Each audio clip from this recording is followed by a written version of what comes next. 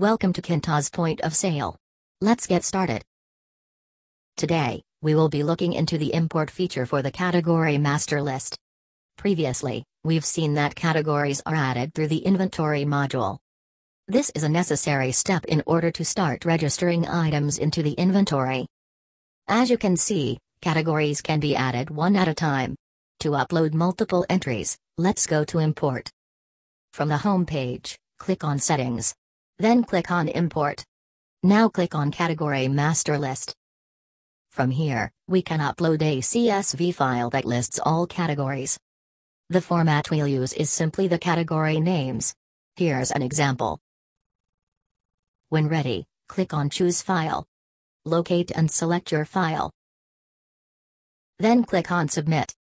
As a friendly reminder, please avoid duplicate records when uploading. It's that simple and easy. Thank you for watching.